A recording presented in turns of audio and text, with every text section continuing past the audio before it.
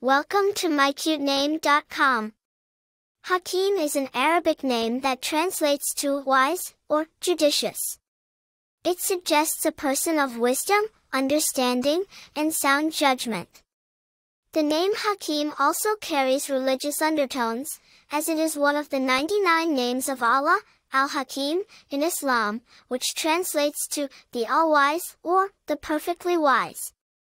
Therefore, the name Hakeem represents a person who is not only wise but also deeply spiritual. Hakeem has its origins in Arabic culture and language. It's a name that has been used for centuries, particularly in Muslim communities due to its religious significance. The name Hakeem is derived from the Arabic root word hakam, which means to judge or arbitrate. Over the years, it has been adopted in various forms and spellings by different cultures and communities.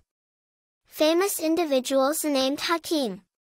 Some of the famous personalities with the name Hakeem include Hakeem Olajuwon, a Nigerian-American former professional basketball player, and Hakeem Nicks, an American football wide receiver.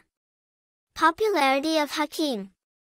The name Hakeem remains popular, particularly within the Muslim community, for its spiritual significance and its suggestion of wisdom and sound judgment. Personality traits associated with Hakeem. Individuals named Hakeem are often perceived as wise, understanding, and judicious. They are seen as thoughtful decision-makers, who are spiritually inclined and possess a deep sense of justice and fairness. Other interesting details about Hakeem. The name Hakeem has made its way into pop culture as well. For instance, Hakeem Lion is a character in the popular American television series, Empire. In conclusion, the name Hakeem is a symbol of wisdom, judgment, and religious depth.